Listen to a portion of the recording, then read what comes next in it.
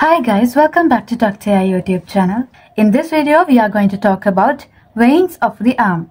So, the arm's venous system is divided into superficial and deep veins. From this diagram, we are going to talk about deep veins, and from these diagrams, we are going to talk about superficial veins. Deep veins follow the arteries, and two veins accompany each artery up to the armpit. Remember that deep veins follow the arteries and two veins accompanies each artery up to the armpit. So here you can see the deep veins of the arm. As I told earlier, these deep veins follow the arteries and two veins accompany each artery until the armpit. So here you can see the deep pulmovenous arch. Here in pink color, you can see the radial vein, and this radial vein runs along the radial artery and drain the lateral aspect of the forearm, and its origin from the lateral part of the deep pulmovenous arch. So this is the radial vein. And from this light blue color lines, you can see the ulnar vein. It runs along the ulnar artery and drains the medial aspect of the forearm, and it origins from the medial side of the deep pulmovenous arch. And these two veins joins together at the elbow to form the brachial vein. So in this green color lines, you can see the brachial vein. So this brachial vein are paired veins that run alongside the brachial artery in the upper arm. And this begin at the elbow from the union of radial and ulnar veins and travel up to the shoulder. And in this red color you can see the basilic vein. It is a superficial vein, but in this point it merged with this brachial vein to form the axillary vein. So in this purple color line you can see the axillary vein. And this is the basilic vein. And it was a superficial vein up to this point, and it get merged with the brachial vein to form this axillary vein.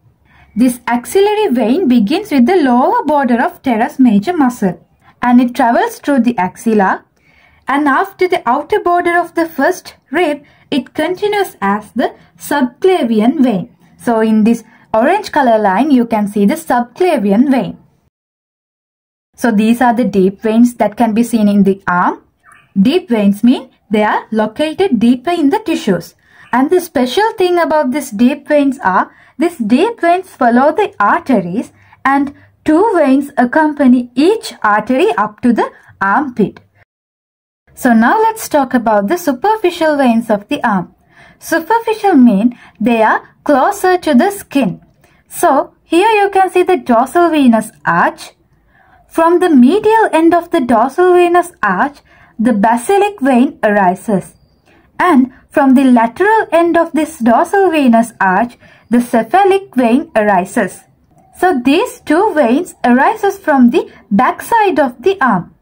Then they move to the anterior side of the arm. So you can see here this basilic vein starts from the back side of the arm and move to the front side of the arm, and it ascends along the medial side of the arm.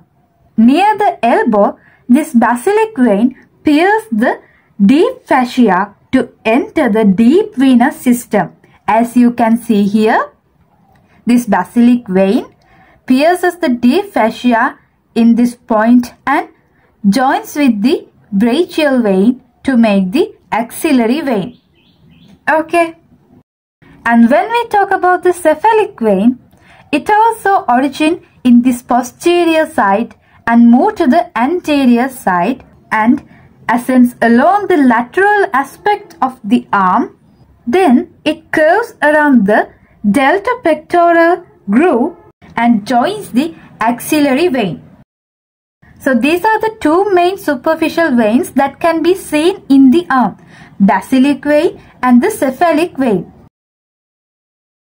The another important vein in the arm is the median cubital vein. Here you can see that So this median cubital vein connects the cephalic vein in the lateral side with the basilic vein in the medial side. So there is another important vein in this arm, and it is known as the median antebrachial vein. This vein starts from the palmar venous plexus and ends in the median cubital vein or basilic vein. So this runs along the midline of this forearm in the anterior side. Sometimes this median antebrachial vein divides into two parts as medial cephalic vein and median basilic vein, like this.